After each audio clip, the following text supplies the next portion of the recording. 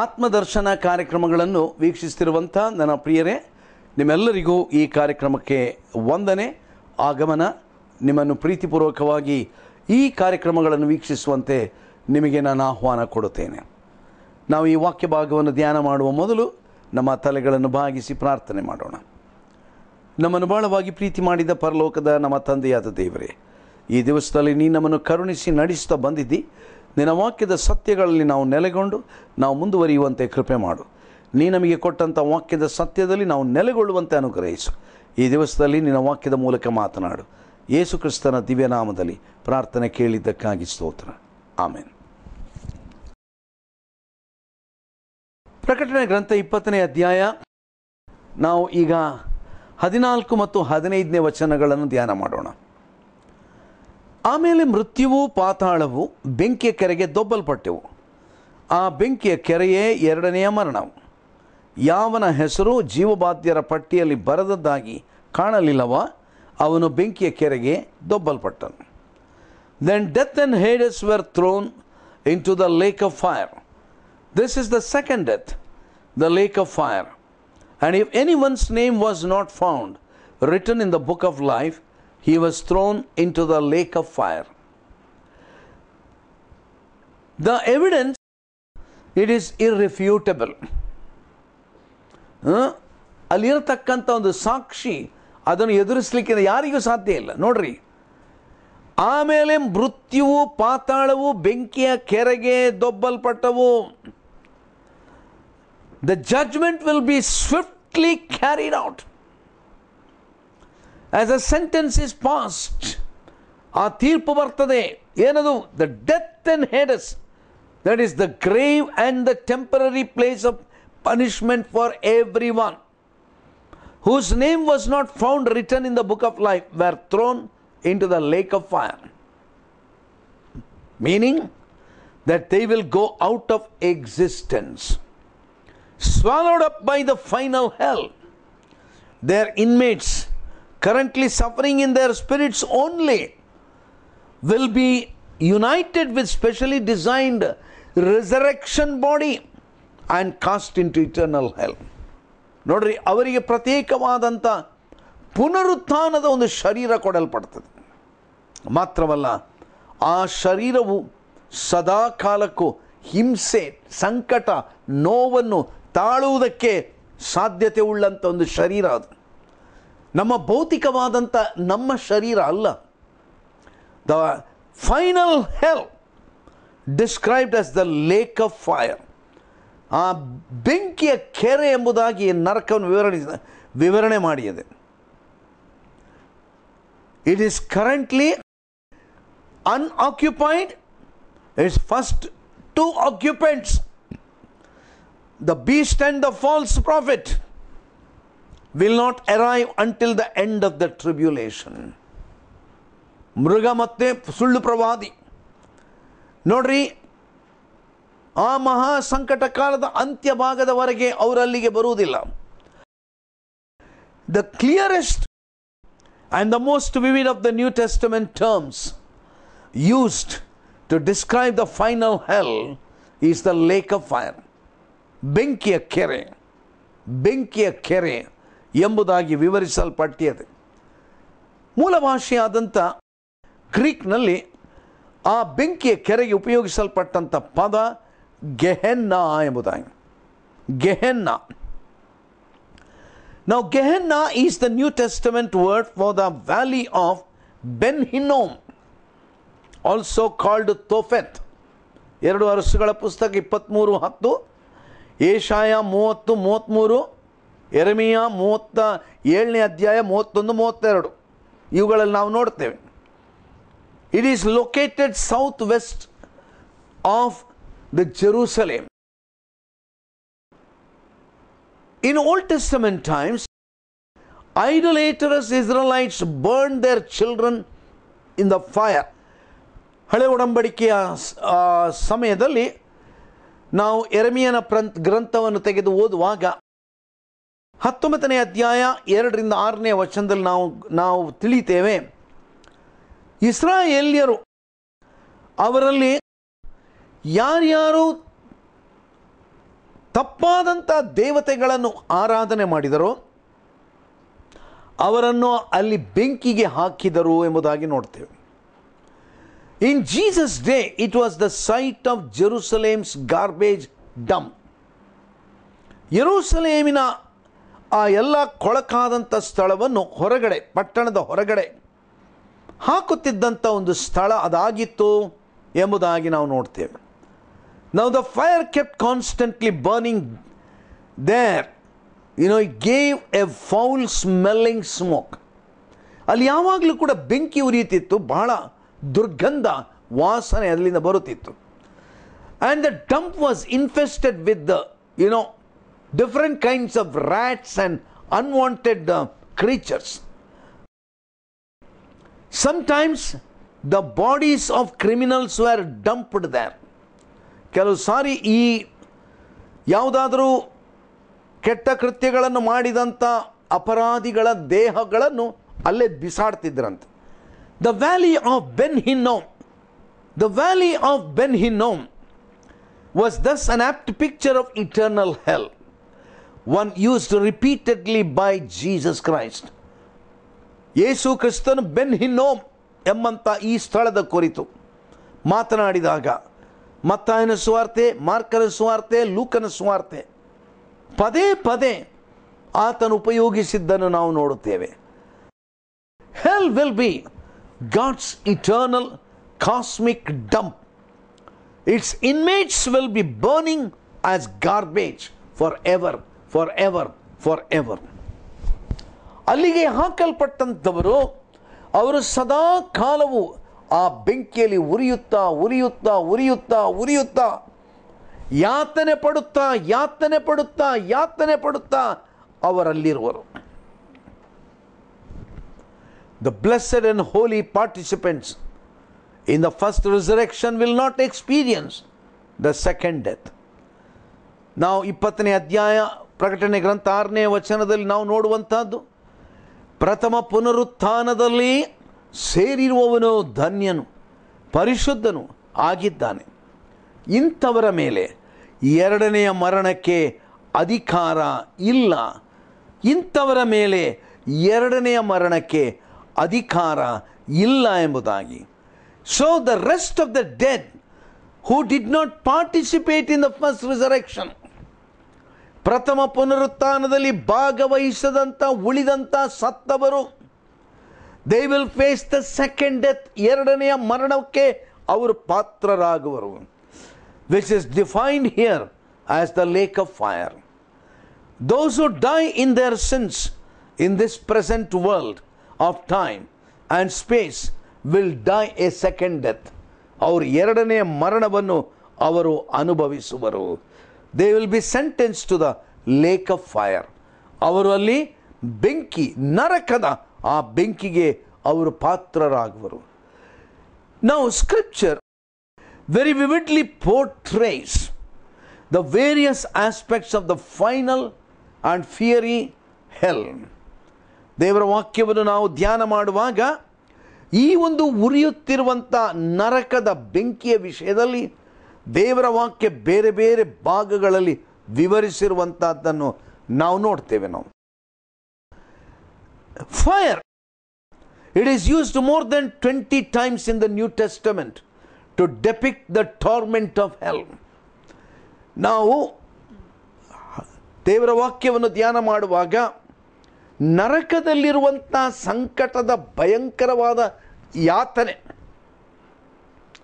ಅದನ್ನು ವಿವರಣೆ ಮಾಡುವುದಕ್ಕಾಗಿ ಈ ಬೆಂಕಿ ಎಂಬಂಥ ಪದ ಸುಮಾರು 20 ಸಾರಿ ಉಪಯೋಗವಾಗಿರುವಂಥದ್ದನ್ನು ನಾವು ದೇವರ ವಾಕ್ಯದಲ್ಲಿ ನಾವು ನೋಡ್ತೇವೆ. Whether the fire of L is literal, physical, fire is unknown. ಅದು ವಾಸ್ತವವಾಗಿ ಬೆಂಕಿ ಇರ್ತದೋ ಅಥವಾ ಯಾವ ರೀತಿಯಲ್ಲಿ ಇರ್ತದೆ ಎಂಬುದಾಗಿ ನಮಗೆ ಗೊತ್ತಿಲ್ಲ. ಆದರೆ ಒಂದು ಮಾತ್ರ ಸತ್ಯ, since the lake of fire exist outside the created universe as we know it, ನಮಗೆ ಗೊತ್ತಿರುವ ಹಾಗೆ ನಾವು ತಿಳಿದಿರತಕ್ಕಂಥ ಈ ಭೂಮುಖದ ಹೊರಗಡೆ ಆ ನರಕ ಎಂಬುವಂಥದ್ದು ಇರುವುದರಿಂದ, if the fire here is symbolic, ನರಕದಲ್ಲಿ ಈ ಒಂದು ಬೆಂಕಿ ಎಂಬುವಂಥದ್ದು ಅದು ಕೇವಲ ಒಂದು ಸೂಚನಾತ್ಮಕವಾಗಿರುವುದಾದರೆ, the reality it represents will be even more ಹಾರಿಫೈಯಿಂಗ್ and painful. ಅದರ ನೈಜತ್ವ ಅದು ಎಷ್ಟು ಭಯಂಕರ ಅಂದರೆ ಅದನ್ನು ವಿವರಿಸುವುದಕ್ಕೆ ಅಸಾಧ್ಯವಾದದ್ದು. The Bible also ಡೆಪಿಕ್ಟ್ಸ್ L as A place of total darkness. ನರಕದ ಕುರಿತಾಗಿ ನಾವು ವಿವರಣೆ ಕೊಡುವಾಗ ದೇವರ ವಾಕ್ಯದಲ್ಲಿ ಅದು ಕತ್ತಲೆಯಿಂದ ತುಂಬಿದಂಥ ಒಂದು ಸ್ಥಳ ಎಂಬುದಾಗಿ ವಿವರಿಸ್ತದೆ. That will isolate it's ಇನ್ಮೇಜ್ from each other.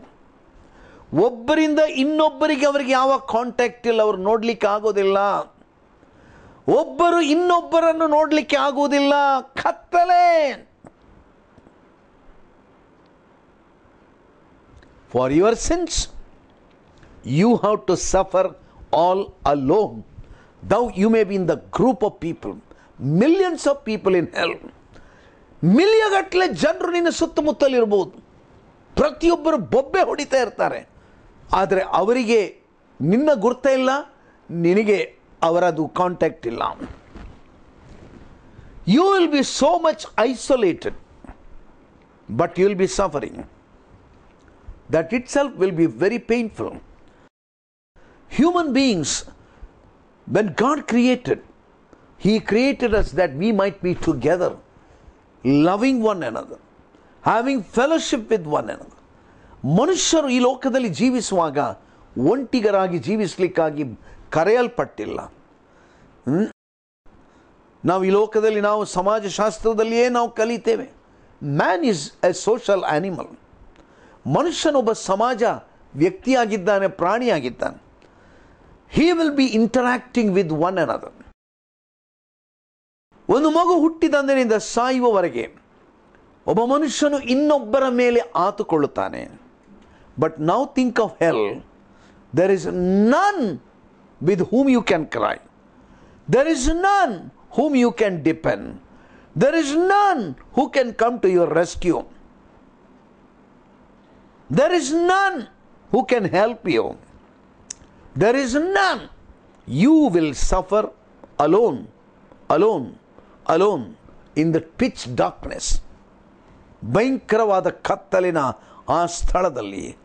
ನನ್ನ ಪ್ರಿಯರೇ, ಎಂಥ ಒಂದು ಭಯಂಕರವಾದಂಥ ಒಂದು ಸತ್ಯ ಇದಾಗಿದೆ. ಮಾರ್ಕನ ಸುವಾರ್ತೆ, ಪೇತ್ರನು ಬರೆದ ಪತ್ರ, ಯೂದನ ಪತ್ರ, ಇವೆಲ್ಲವುಗಳನ್ನು ನೀವು ಬಹಳ ಸೂಕ್ಷ್ಮವಾಗಿ ನೀವು ಅವಲೋಕಿಸುವುದಾದರೆ ನರಕವು ಅದು ಭಯಂಕರವಾದ ಕತ್ತಲೆಯಿಂದ ಇರತಕ್ಕಂಥ ಸ್ಥಳ ಎಂಬುದಾಗಿ ಗಮನಕ್ಕೆ ಬರ್ತದೆ.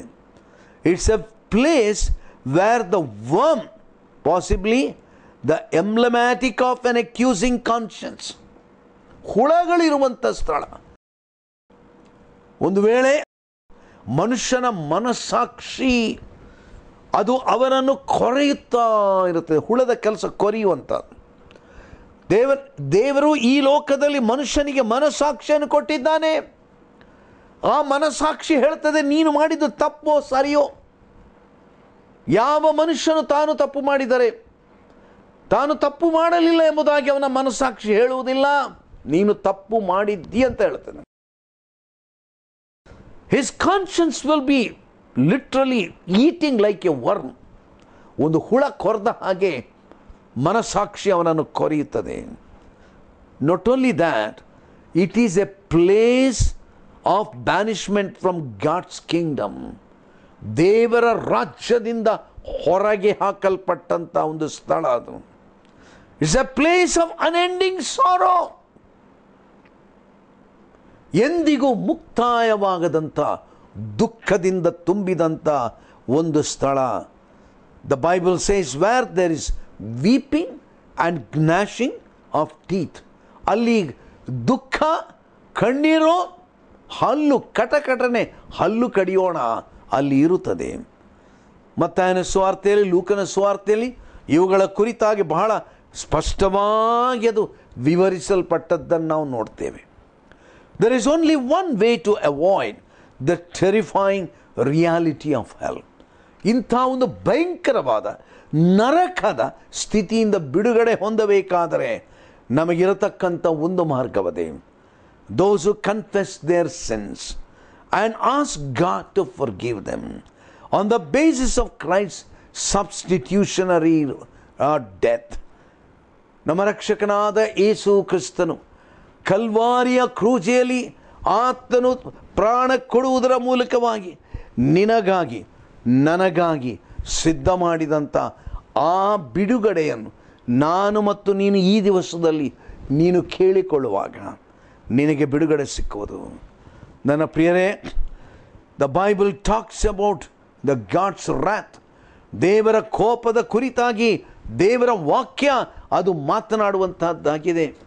ನೋಡ್ರಿ, ರೋಮಾಪುರದವರೆಗೆ ಬರೆದ ಪತ್ರಕ್ಕೆ ನಾವು ಬರುವಾಗ ದೇವರ ವಾಕ್ಯ ಹೇಳುವಂಥ ಒಂದು ಗಂಭೀರವಾದಂಥ ಒಂದು ಸತ್ಯ 5ನೇ ಅಧ್ಯಾಯದಲ್ಲಿ 9ನೇ ವಚನದಲ್ಲಿ ನಾವು ಹೀಗೆ ನಾವು ನೋಡ್ತೇವೆ. ನಾವು ಏನು ಹೇಳ್ತಾ ಉಂಟು ವಾಕ್ಯದಲ್ಲಿ? 5ನೇ ಅಧ್ಯಾಯ 9ನೇ ವಚನ, ಈಗ ನಾವು ಆತನ ರಕ್ತದಿಂದ ನೀತಿವಂತರಾಗಿರಲಾಗಿ ಆತನ ಮೂಲಕ ಬರುವ ಕೋಪಕ್ಕೆ ತಪ್ಪಿಸಿಕೊಳ್ಳುವುದು ಮತ್ತು ನಿಶ್ಚಯವಲ್ಲವೇ. ನನ್ನ ಪ್ರಿಯರ, ದೇವರ ವಾಕ್ಯ ಹೇಳ್ತದೆ ಆತನ ಕೋಪ ಅದು ಪ್ರಕಟವಾಗುತ್ತದೆ. God's ವ್ರಾತ್ it will be revealed. ದೇವರ ವಾಕ್ಯ ಹೇಳುವಂಥದ್ದು ಆತನ ಕೋಪ ಪ್ರಕಟವಾಗುವಂಥ ಒಂದು ದಿನ ಉಂಟು. ನನ್ನ ಪ್ರಿಯರೇ, ನಾವು ಅದನ್ನು ತಿರಸ್ಕಾರ ಮಾಡಲಾರೆವು. ದೇವರ ವಾಕ್ಯದಲ್ಲಿ ಬರೆಯಲ್ಪಟ್ಟಂಥ ಸತ್ಯವನ್ನು ನಾವು ಎಂದಿಗೂ ತಿರಸ್ಕಾರ ಮಾಡಲ್ಲ. God's ವ್ರಾತ್ will appear. God's ವ್ರಾತ್ will appear. ನನ್ನ ಪ್ರಿಯರೇ, ನಾವು ಈ ದಿವಸದಲ್ಲಿ ದೇವರ ಕೃಪೆಯಲ್ಲಿ ನಾವಿದ್ದೇವೆ. ನಾವು ಥೆಸಲೋನಿಕದವರಿಗೆ ಬರೆದಂಥ ಮೊದಲನೇ ಪತ್ರವನ್ನು ತೆಗೆದು 1ನೇ ಅಧ್ಯಾಯದಲ್ಲಿ 10ನೇ ವಚನವನ್ನು ನಾವು ಗಮನಿಸೋಣ. ಆತನು ಸತ್ತವರೊಳಗಿಂದ ಎಬ್ಬಿಸಿದಂಥ ಆಕಾಶದೊಳಗಿಂದ ಬರುವಂಥ ಆತನ ಕುಮಾರನನ್ನು ಎದುರು ನೋಡುವವರಾದಿರಂತಲೂ ತಿಳಿಸುತ್ತಾರೆ. ಈ ಯೇಸು ಮುಂದೆ ಬರುವ ದೈವ ಕೋಪದಿಂದ ನಮ್ಮನ್ನು ತಪ್ಪಿಸುವಾತನು. ನನ್ನ ಪ್ರಿಯರೇ, ಪ್ರಿಯ ವೀಕ್ಷಕರೇ, ದೇವರ ವಾಕ್ಯ ಹೇಳುವಂಥ ಕಟುವಾದ ಸತ್ಯ, ಮುಂದೆ ಬರುವಂಥ ದೈವ ಕೋಪ ಇದು ಖಂಡಿತ 100ಕ್ಕೆ 100 ಸತ್ಯ. ನರಕದ ತೀರ್ಪು ಅದು ಖಂಡಿತ. ಆದರೆ ದೇವರ ವಾಕ್ಯ ಹೇಳುವಂಥ ಅಮೋಘವಾದಂಥ ಒಂದು ವಿಷಯ, ಈ ಯೇಸು ಕ್ರಿಸ್ತನು ಮುಂದೆ ಬರುವಂಥ ದೈವ ಕೋಪದಿಂದ ನಮ್ಮನ್ನು ಆತನು ಬಿಡಿಸುವಂತನು. ಆತನು ನಮ್ಮನ್ನು ಈ ಮುಂದಕ್ಕೆ ಬರತಕ್ಕಂಥ ದೇವರ ಕೋಪದಿಂದ ಬಿಡಿಸುವಂಥವನು. ಆಮೇಲೆ ನಾವು 5ನೇ ಅಧ್ಯಾಯಕ್ಕೆ ಬರುವಾಗ ಅದೇ 1ನೇ ಥೆಸಲೋನಿಕ 5ನೇ ಅಧ್ಯಾಯ 9ನೇ ವಚನ, ದೇವರು ನಮ್ಮನ್ನು ತನ್ನ ಕೋಪಕ್ಕೆ ಗುರಿಯಾಗಬೇಕೆಂದು ನೇಮಿಸದೆ ನಾವು ನಮ್ಮ ಕರ್ತನಾದ ಯೇಸು ಕ್ರಿಸ್ತನ ಮೂಲಕವಾಗಿ ರಕ್ಷಣೆಯನ್ನು ಸಂಪಾದಿಸಿಕೊಳ್ಳಬೇಕೆಂದು ನೇಮಿಸಿದನು. If you ask me what is God's intention, God's intention for you is not that you should suffer the wrath of God. ದೇವರ ಕೋಪಕ್ಕೆ ನೀನು ಒಳಗಾಗಬೇಕೆಂಬುವಂಥದ್ದು ಅದು ದೇವರ ಉದ್ದೇಶವಲ್ಲ. God's intention is that you will receive the mercy, that you will receive the salvation through Jesus Christ. ಯೇಸು ಕ್ರಿಸ್ತನ ಮೂಲಕವಾಗಿ ನಾವು ನಮ್ಮ ಕರ್ತನಾದ ಯೇಸು ಕ್ರಿಸ್ತನ ಮೂಲಕವಾಗಿ ರಕ್ಷಣೆಯನ್ನು ಸಂಪಾದಿಸಿಕೊಳ್ಳಬೇಕೆಂದು ನಮ್ಮನ್ನು ನೇಮಿಸಿದನು. ನನ್ನ ಪ್ರಿಯರೇ, ಈ ದಿವಸದಲ್ಲಿ ನಾವು ದೇವರ ವಾಕ್ಯದ ಸತ್ಯಗಳನ್ನು ಧ್ಯಾನ ಮಾಡುವಾಗ ದೇವರ ವಾಕ್ಯ ನಮಗೆ ತಿಳಿಸ್ತಕ್ಕಂಥ ಒಂದು ಸತ್ಯವೇನೆಂದರೆ, for those who refuse to repent, the warning expressed by the writer of Hebrews, that will apply. ಇಬ್ರಿಯರಿಗೆ ಬರೆದ ಗ್ರಂಥ ಕರ್ತನು ಆತನೊಂದು ಗಂಭೀರವಾದಂಥ ಎಚ್ಚರಿಕೆಯನ್ನು ಆತನು ಕೊಡುತ್ತಾನೆ. ಆತನು ಏನು ಹೇಳ್ತಾ ಇದ್ದಾನೆ? ಇಬ್ರಿಯರಿಗೆ ಬರೆದ ಪತ್ರ 10ನೇ ಅಧ್ಯಾಯಕ್ಕೆ ಬರುವಾಗ 26ನೇ ವಚನದಿಂದ 31ನೇ ವಚನದವರೆಗೆ ಬರೆಯಲ್ಪಟ್ಟಂಥ ವಾಕ್ಯ ಭಾಗ. Let's read that. For if we go on sinning willfully after receiving the knowledge of the truth, there no longer remains a sacrifice for sins, but a terrifying expectation of judgment and the fury of fire which will consume the adversaries. Anyone who has set aside the law of Moses dies without mercy on the testimony of 2 or 3 witnesses. How much severe punishment do you think he will deserve who has trampled under the foot the Son of God and has regarded as unclean the blood of the covenant by which he was sanctified and has insulted the Spirit of grace? For we know him who said, "Vengeance is mine, I will repay." And again, the Lord will judge his people. It is a terrifying thing to fall into the hands of the living God. ನಾನು ಅದನ್ನು ಕನ್ನಡದಲ್ಲಿ ಓದ್ತೇನೆ. ನಾನು ಇಬ್ರಿಯರಿಗೆ ಬರೆದ ಪತ್ರ 10ನೇ ಅಧ್ಯಾಯ 26ರಿಂದ 31. ಯಾಕಂದರೆ ಸತ್ಯದ ಪರಿಜ್ಞಾನವನ್ನು ನಾವು ಹೊಂದಿದ ಮೇಲೆ ಬೇಕೆಂದು ಪಾಪ ಮಾಡಿದರೆ ಪಾಪ ಪರಿಹಾರಕ್ಕಾಗಿ ಇನ್ಯಾವ ಯಜ್ಞವೂ ಇರುವುದಿಲ್ಲ. ಅತ್ಯಂತ ಭಯದಿಂದ ಎದುರು ನೋಡತಕ್ಕ ನ್ಯಾಯ ತೀರ್ಪು, ದೇವರ ವಿರೋಧಿಗಳನ್ನು ದಹಿಸುವ ತೀಕ್ಷ್ಣವಾದ ಅಗ್ನಿ, ಇವೇ ನಮ್ಮ ಮುಂದೆ ಇರುವುದು. ಮೋಶೆ ವಿಧಿಗಳನ್ನು ಸಡ್ಡೆ ಮಾಡಿದವನಿಗೆ 2 ಇಲ್ಲವೇ 3 ಸಾಕ್ಷಿಗಳ ಮಾತಿನ ಮೇಲೆ ಕನಿಕರವಿಲ್ಲದೆ ಮರಣದಂಡನೆ ಆಗುತ್ತಿತ್ತು. ಯಾವನು ದೇವಕುಮಾರನನ್ನು ತುಳಿದು ಒಡಂಬಡಿಕೆಯನ್ನು ಸ್ಥಿರಪಡಿಸಿದಂಥ, ತನ್ನನ್ನು ಪವಿತ್ರ ಮಾಡಿದಂಥ ರಕ್ತವನ್ನು ಅಶುದ್ಧವೆಂದೆಣಿಸಿ ದೇವರ ಕೃಪಾವರವಾಗಿರುವ ಆತ್ಮನನ್ನು ತಿರಸ್ಕಾರ ಮಾಡಿದ್ದಾನು, ಅವನು ಇನ್ನು ಎಷ್ಟೋ ಕ್ರೂರವಾದ ದಂಡನೆಗೆ ಪಾತ್ರನಾಗಬೇಕೆಂಬುದನ್ನು ಯೋಚಿಸಿರಿ. ಮುಯ್ಯಿಗೆ ಮುಯ್ಯಿ ತೀರಿಸುವುದು ನನ್ನ ಕೆಲಸ, ನಾನೇ ಪ್ರತಿಫಲವನ್ನು ಕೊಡುವೆನೆಂದು ಹೇಳಿದಾತನನ್ನು ಬಲ್ಲೆನು. ಇದಲ್ಲದೆ ಕರ್ತನು ತನ್ನ ಜನರ ನ್ಯಾಯವನ್ನು ವಿಚಾರಿಸುವನೆಂತಲೂ ಹೇಳಿಯದೆ ಜೀವ ಸ್ವರೂಪನಾದ ದೇವರ ಕೈಯಲ್ಲಿ ಸಿಕ್ಕಿ ಬೀಳುವುದು ಭಯಂಕರವಾದದ್ದು. ನನ್ನ ಪ್ರಿಯರೇ, ನನ್ನ ಮಾತುಗಳನ್ನು ನಿಲ್ಲಿಸ್ತೇನೆ. ದೇವರ ವಾಕ್ಯ ಹೇಳುವಂಥದ್ದು, ಜೀವ ಸ್ವರೂಪನಾದ ದೇವರ ಕೈಯಲ್ಲಿ ಸಿಕ್ಕಿ ಬೀಳುವುದು ಭಯಂಕರವಾದದ್ದು. ನನ್ನ ಪ್ರಿಯರೇ, ದೇವರ ಕೈಯಲ್ಲಿ ಸಿಕ್ಕಿ ಬೀಳಬೇಕೋ ಅಥವಾ ದೇವರ ಕೃಪೆಯ ಕೈಗಳಲ್ಲಿ ಸಿಕ್ಕಬೇಕು? ಈ ದಿವಸದಲ್ಲಿ ಪ್ರಿಯರೇ, ನಿನ್ನ ಕೃಪೆಗೆ ನನ್ನನ್ನು ಒಪ್ಪಿಸಿಕೊಡುತ್ತೇನೆ. ನನ್ನ ಪಾಪಗಳನ್ನು ಕ್ಷಮಿಸು. ಯೇಸು ಕ್ರಿಸ್ತನು ನನಗಾಗಿ ತನ್ನ ಪ್ರಾಣವನ್ನು ಕೊಟ್ಟಿದ್ದಾನೆ, ನಾನಿದನ್ನು ನಂಬ್ತೇನೆಂಬುದಾಗಿ ಹೇಳಿ ಆತನ ಮೂಲಕವಾಗಿ ಸಿಕ್ಕುವಂಥ ಪಾಪ ಕ್ಷಮಾಪಣೆಯನ್ನು ನಿಮ್ಮದನ್ನಾಗಿ ಮಾಡಿಕೊಳ್ಳ್ರಿ. ದೇವರು ನಿಮ್ಮನ್ನು ಆಶೀರ್ವದಿಸಲಿ. ಪ್ರಾರ್ಥನೆ ಮಾಡೋಣ.